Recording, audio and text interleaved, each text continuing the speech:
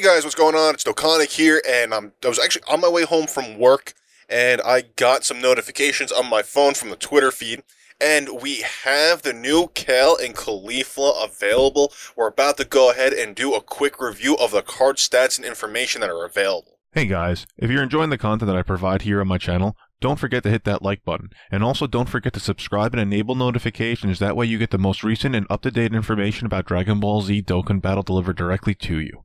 Thank you, enjoy the video, and have a great day. Alright, so let's go ahead and start off. First off, I want to shout out the legendary Dairy. My name is Jeff. I guess this is Jeff. Jeff from the Reddit. So thank you for posting up all the links to the Twitter account, so I didn't have to actually go onto the Twitter and look for it.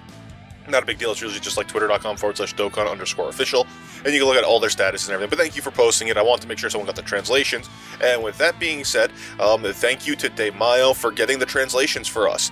So essentially what we're going to do is we're going to go over one card, and then after we go over the one card, we're going to go and watch the super attack, and then we're going to talk about actually Kale for a second, just a quick second about her linking skills. But let's go ahead and start off with Caulifla, just because she's the first in the list from Demayo's post.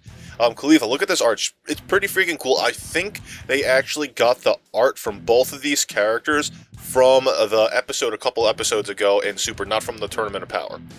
They both look freaking badass.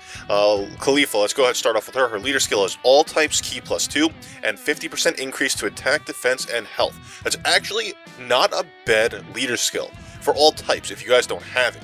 You don't have that type of a leader skill. I mean, I know the Mass Saiyan actually has key +3 and 50% for all types. If you don't have the Mass Saiyan, Caulifla is definitely a runner-up for that, because you're only missing one key right there. And if you bring a Mass Saiyan friend, that means it's just very, very good. She has a really good leader skill, guys. That's all I'm trying to say. She has a good leader skill. Her super attack, Energy Blast, deals supreme damage and increases defense by 30% for one turn. Now, for a one-turn defense buff, maybe they should have increased it. Just an opinion on that, just my opinion. It's cool, it's decent, it makes her tank a little bit better. Overall, I think they should have done a little bit more with that. It's only supreme damage as well, but she's not a Dokkan exclusive, so I can't really say too much about it. But she does increase her defense, so she becomes a little bit more tanky. Her passive skill is attack up by 70%. So that's definitely not bad. And a chance to counter an enemy attack. She has what it looks to be a... almost like the Super Saiyan 4 is how they counter, but it just says a counter enemy attack. There's nothing specifically taking a look or taking into consideration if it's a super attack or just a regular attack. So if it's a counter, it's just a counter. It could be a super attack and a regular attack. So that makes her pretty damn viable on a team, but it's a chance. We don't have the percentage on that. It's a chance. But anyway, cool. Link skills are Saiyan Warrior Race, Super Saiyan, Battlefield Diva, Universe 6 Warrior, Golden Warrior, and Ready for War or Prepared for Battle. So that makes her pretty damn relevant on a Heroes team. She's Agility, so I'm just trying to think of on a Super Saiyan 4 team. She isn't optimal in terms of link skills. She's pretty practical though.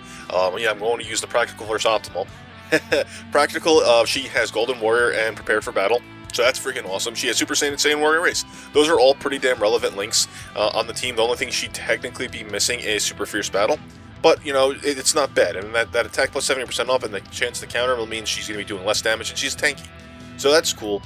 Max stats are HP of 9785, attack of 7645, and defense of 4212. And as you can see here, we also now, at least on the bottom of the card, as you can see, we actually have the I guess the attributes that they're getting now. That's going to be freaking cool. So just something to make note of. But yeah, pretty badass character. I like it. I don't really think she's going to be too viable if you have optimal characters, but she's going to be fun to play with, especially with more of the cards and the characters that are coming out from the Omniversal Tournament. Let's go ahead now and watch her super attack.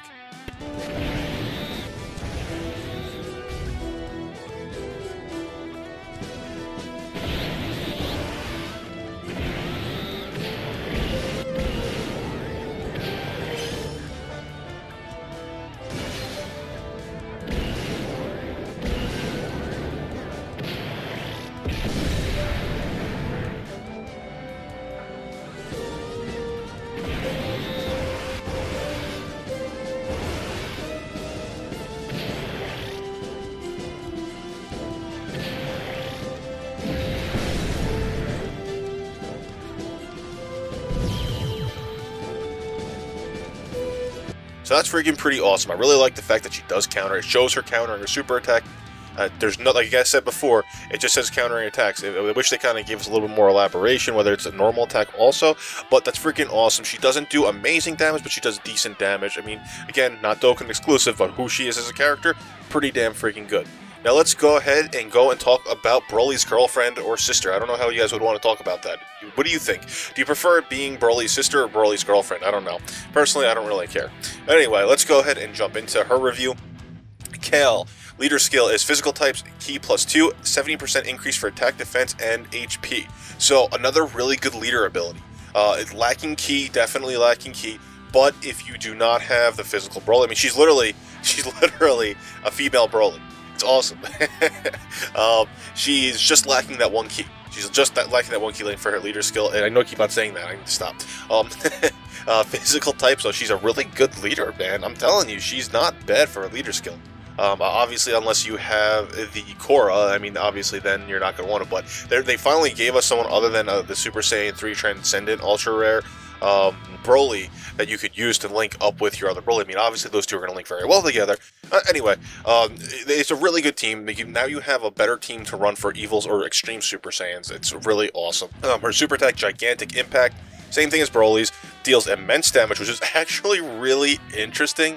Because, what do you call it, the physical 70% Broly only does supreme damage. That's freaking funny. I just laughed at that. It increases defense for 30% for 1 turn, so she gets an intense defense buff from her super attack. That's cool. I like that. That's decent. I'm not upset at that.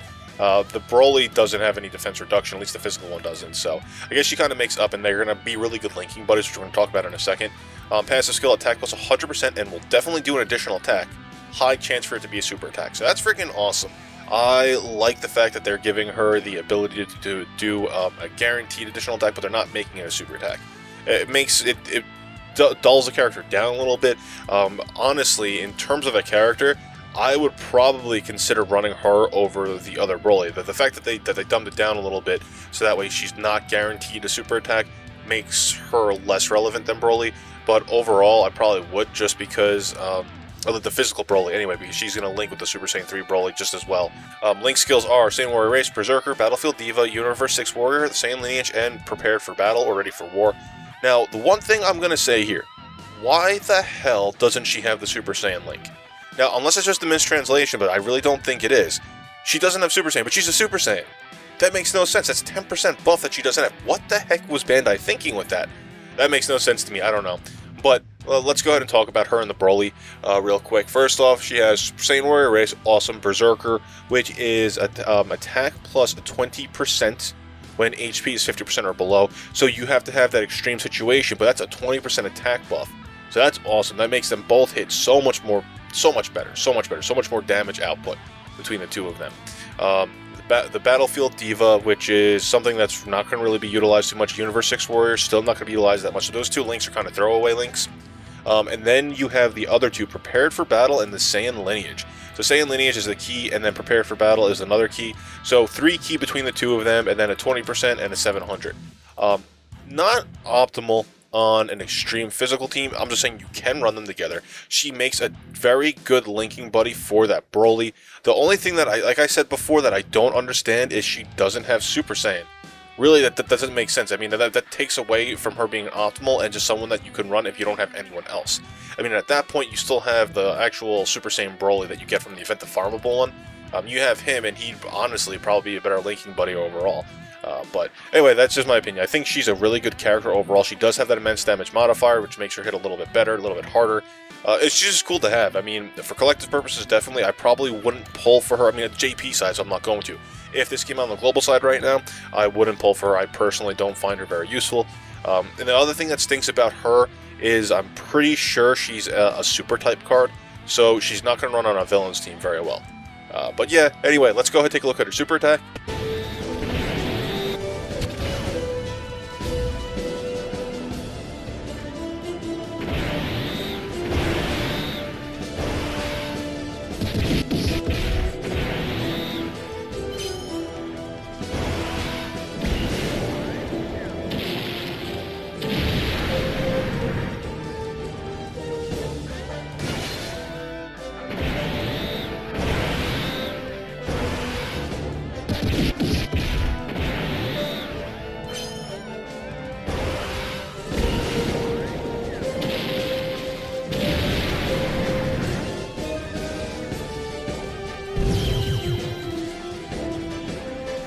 Alright, that's freaking cool. I like it. I think that they did a good job with these two characters. I think it's a little bit late. I mean, maybe because it came out a couple weeks ago. It took them a couple weeks to get the animation and the rights down to actually use those two characters. They're both awesome. They're both good characters. I like them. I like who they are. But that's it, guys. That's the news for these two characters that are there. Hit that sub button if you're new here. Thank you for joining me here today, and I'll be doing a further review if any new information comes out.